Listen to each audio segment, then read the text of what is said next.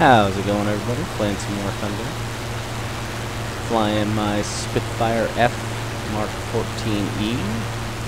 It's the first of the Griffon-powered Spitfires in the game. It is a beautiful plane to fly.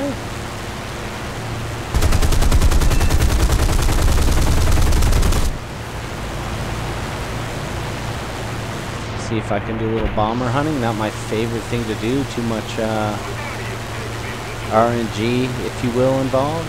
It's got to get really lucky, basically, and not get shot down by the gunners, because the gunners on these B-17s are super nasty, so there's a very high probability that you will get shot down by their gunners. Other people coming in on my bomber here, so hopefully between us we'll get them. And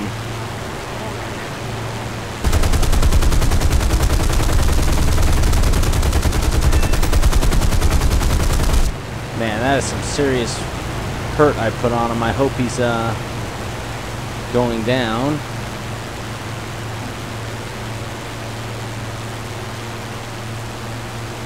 Yeah, it appears that he is. And I got the aircraft destroyed. Sadly, I'm headed right back to the air base because, yeah, I need to reload now. There's a midway air base over here that's probably a bit closer for me that I'm going to go to land on right now and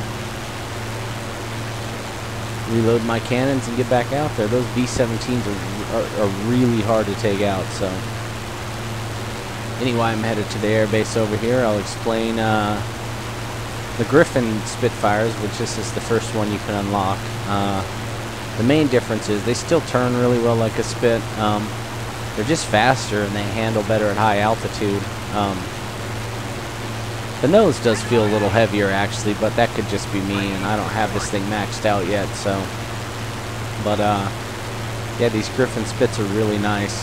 The top speed's a lot faster. Like I believe the previous Spit, my top speed on it was about 680 or 690, and I think this one's 740, and it's the slowest of the Griffons. The other three that you unlock are faster, so it's already got a 50 km/h edge on the previous model.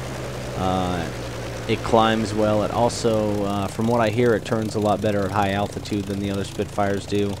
I haven't really tested much of that.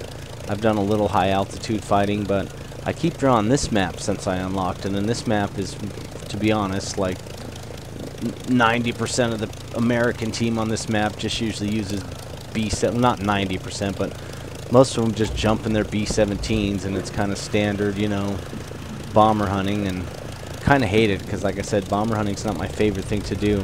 There's too much of a luck factor involved, and the gunners on those B-17s are super nasty, and you really have to get lucky to not get shot down by them, which really stinks. I don't like that play style as much, but you know, that's what you gotta do. That's what you gotta do.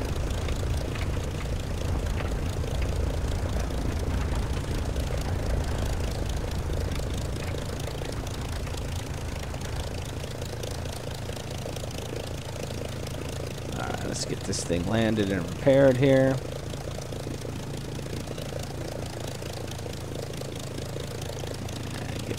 Get back in the action.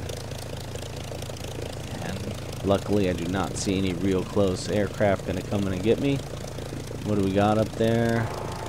Oh, we got an F4U up there, and I can't tell what the other one is. F4U down below. So we do have quite a few fighters.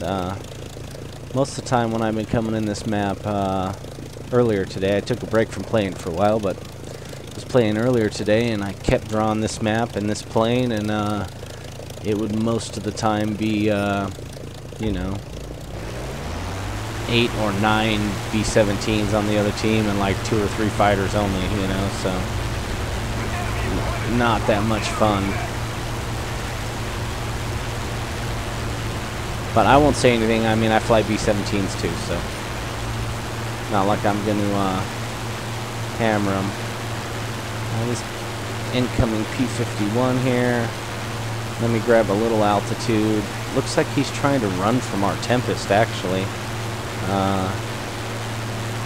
May not be that good of a trade for him.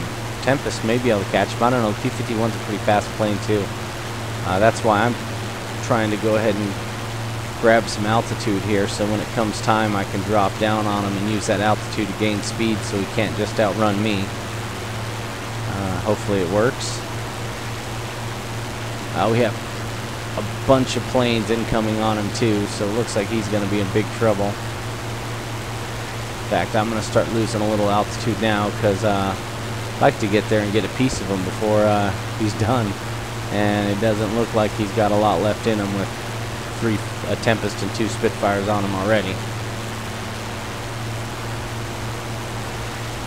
Hopefully I don't get stuck in a head-to-head. I hate it when that happens, but they get thrown at me a lot, you know. Seems like once you get within about, 1.6 or 1.7 kilometers from them, if they turn at you, you don't have a whole lot of choice. I mean, you can try to turn out of it, but a lot of times when you do that, you're just at a disadvantage because now they're going to get shots on you and you're not going to get any on them because you turned out of it. So, oh, this is perfect. This is what I want.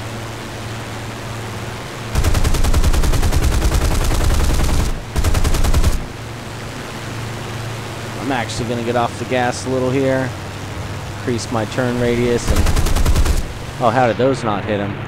And I got my own players shooting through me. I hate it when they do that. That's such a dirty move. Like, if I see your bullets whizzing by where they could easily hit me, that sucks, man. Really, guy?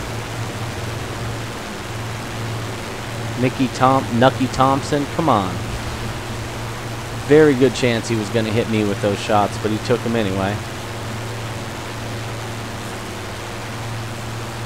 That is one thing, you know, if a fighter's got position on me, I'll at least reposition myself or take position, you know, well below him or something like that so I can, Alright, this guy's going to try to drop down, I'm sure. Yeah, here he comes. I'm going to turn and try to dive away a little bit so he doesn't get much of a shot on me.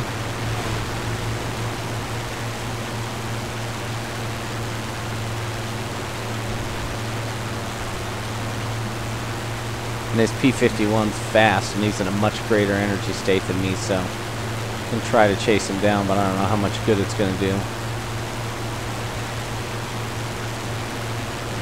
This plane is very fast, but when P-51's fast too, and when he's, you know, half a kilometer or more above me, it's kind of hard for me to match that energy state and keep up with him. If he wants to run, there's not much I can do. Kind of hoping he wants to re-engage, but I did not know that Bearcat was coming. Yikes. Anyway, there you go. Spitfire Spitfire F Mark 14E, the first Griffon Spitfire. I will probably do more videos on it, but there's one for you. Thanks for watching.